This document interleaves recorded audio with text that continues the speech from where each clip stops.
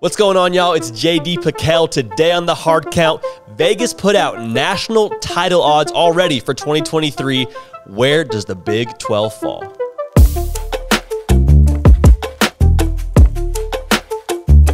Welcome into CFB with JD, the People's Channel for every single thing college football that happens on YouTube. It happens here nearly every single day. Would encourage you to subscribe.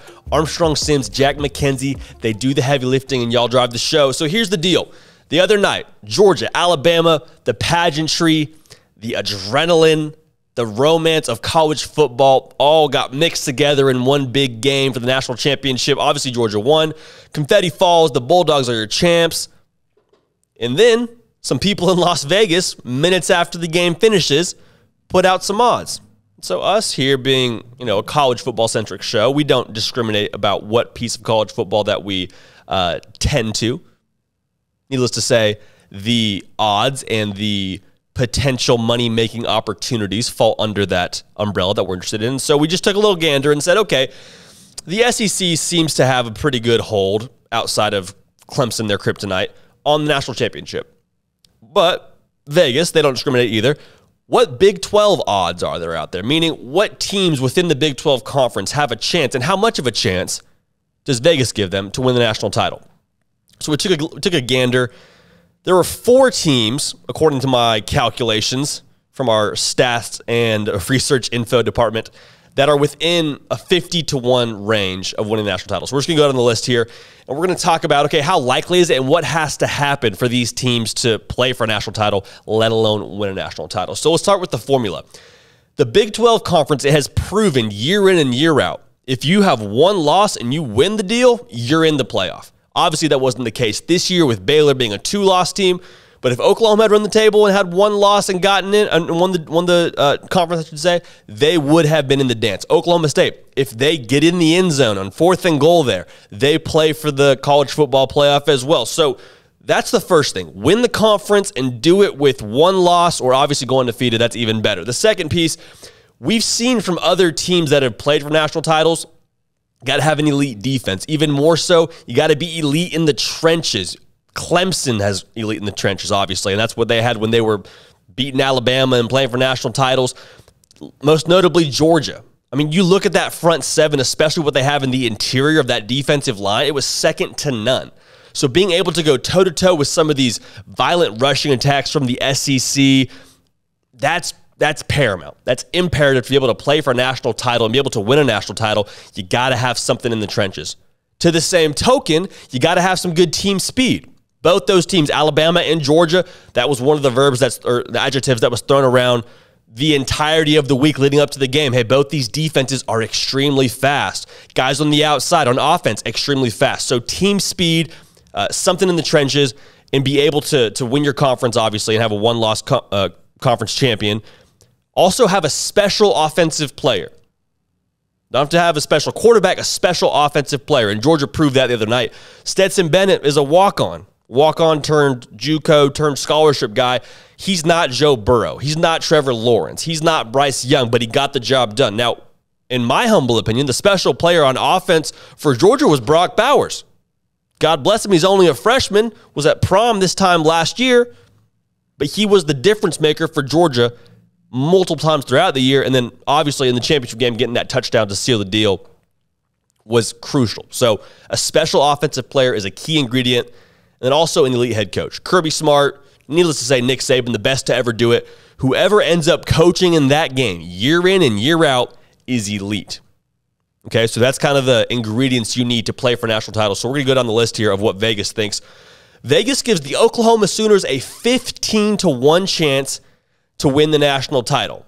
Now, what's encouraging, they're kind of following the Georgia blueprint. They hired a first-time head coach who was a former national champion defensive coordinator, Brent Venables. Look at Georgia, Kirby Smart, defensive coordinator for Alabama when they won a few titles. They're following that blueprint. I think there's something to that. The special player for them that I think it will hinge on is Dylan Gabriel. Obviously, the UCF transfer, committed to UCLA, did a little switcheroo when Caleb Williams decided he was going to leave Oklahoma. I think he's a special player you need, especially what Jeff Lebby likes to do offensively.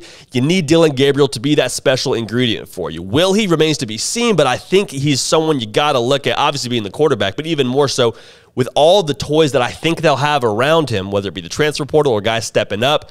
He's a guy that you got to look at really closely to be able to kind of carry the weight for this team. Now, defensively, new defensive coordinator, replace a little bit on the defensive line. Will they be able to have the team speed and just the beef inside to go toe-to-toe with teams they would need to beat to win a national title?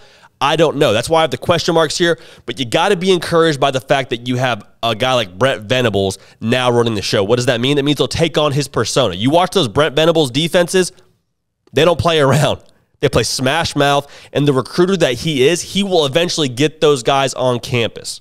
So will it happen this year? I don't know. They have the best odds in the Big 12, but a team to keep an eye on for the reasons I just mentioned. Next, Oklahoma State at 40-1. They're a tie with another school, we're going to get here to in a second, with the second best odds in the Big 12 to have a chance to win a national title. I've got my list of question marks with Oklahoma State. I wouldn't have put them this high. I wouldn't have given them these odds, needless to say. Because I just have, like I said, a lot of insecurities about them, one of which being Spencer Sanders. Can he take the next step in this offense? He actually outperformed my expectations this year, but there were so many instances where I felt like they won in spite of Spencer Sanders rather than because of Spencer Sanders. That's not to say they couldn't have somebody else on that offense step up. Maybe they get their running game continuing to go at the pace it did this last year.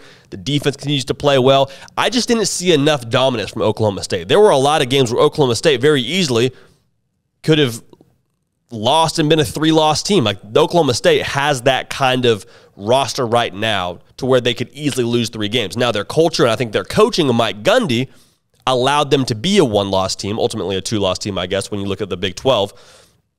But I still have my reservations about them. Also, the defense was their calling card last year. Their defensive coordinator, Jim Knowles, see ya. I'm gone to Columbus, Cornell alum.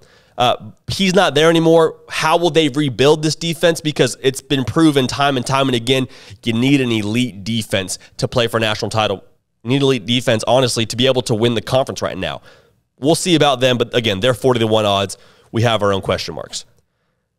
The team that I mentioned before that's tied with them at 40-1 odds is the University of Texas at Austin. Now, I have an asterisk next to them because, like I said, got to have 1 loss and you got to win the conference. Texas plays Alabama next year. Now, if they win, that would be amazing. There are no absolutes in college football, but let's just say, for the sake of this conversation, they lose to Alabama. That means they have to finish the rest of their season undefeated to even make the playoff. We'll see. Maybe Quinn Ewers is all that he's cracked up to be. Maybe he is the savior of this program. Maybe Sark figures it out. But I have my reservations, obviously. I guess that's why they're 40-1 odds. My biggest question for them, can Sarkisian flip this program in quick enough time? It's been proven multiple times through multiple games, especially when they lost to Kansas, that there are issues internally at Texas. We knew that. There has to be a cleansing. That has taken place. That is taking place right now. A cleansing takes time. There's a reason why showers take about 5 to 10 minutes. You don't get in the shower 30 seconds, you're out. That's not how you get clean. You got to scrub a little bit. You got to put the shampoo, the conditioner. I mean, if you're feeling like you're really got to be preppy, you use a loofah. It takes time to clean things. Texas needs a cleaning. So 40-1 odds feels pretty generous to me, but we'll see what happens with them. It's going to be a revamp project. Now, how quickly can they do that depends on their success in the transfer portal. Quinn Ewers, by a lot of people's estimation, is a big get. I'm not denying that. I have my own reservations about him. But Texas, like I said, it's going to be a rebuilding process. Got to get squeaky clean. We'll see how long that shower takes. The 4th best odds in the conference, we'll finish out with this team, is Baylor. Defending Big 12 champion Baylor at 50-1. I understand why they're 50-1. A lot of that probably lies on what they're losing on defense with Jalen Petrie and Terrell Bernard going pro, JT Woods. Then they lost a lot on the offensive side in terms of the backfield. Not in the offensive side of the football as a whole, but in the backfield and the skill receiver positions. Tyquan Thornton, no mas. RJ Sneed, he's gone. Abram Smith going pro. So a lot of pieces that contributed in a big way a season ago are no longer going to be there. If I'm a Baylor fan, I'm looking at this team and saying, well, okay, we lose some players that are, pivotal and they're a bit, they contributed a lot and there's no denying that. But look at what we got at quarterback. 2 quarterbacks that I think will start a lot of places in the country. You bring back 4 of the 5 offensive linemen that put a hurt on some people and opened up some pretty big holes for Abram Smith. I would feel marginally disrespected by those odds, especially when you just won the conference a season ago. And I've said this in previous videos, the personnel is one thing, right? Like the personnel is crucial. It's about the Jimmies and the Joes, not the X's and the O's. What they don't talk about in that little nursery rhyme is the culture. And Dave Aranda, in really his first full year, put in a Big 12 title kind of culture that translated to a Big 12 title kind of effort. So I think Dave Aranda is legitimately one of the best coaches in college football, and other programs would probably agree with me based on the kind of push it sounds like they made to get him away from Baylor. My money rides with Baylor to be the best out of this group. Maybe you couple that with Oklahoma. There's a big question mark with Dillon Gabriel. I'd probably put them right up there with Oklahoma to win the conference and make the playoff. There's a lot of things building in Waco, a lot of things being built, a lot of things still coming to fruition. I wouldn't be so quick to put them at 50-1. I think those are bad odds, but if you're a Baylor fan and you're a betting person, throw a little money on the Bears. So there you have it. Oklahoma at 50-1, Oklahoma State at 40-1, Texas at 40-1, and Baylor at 50-1. Bottom line, whoever it is from the Big 12 Conference is going to have to do a lot to try and unseat the SEC as the reigning national champ. That's it for us here at The Hard Count. Subscribe to the channel to stay up with every single thing we're doing here. We want you along for the ride. We will keep the party rolling. We will see y'all next time.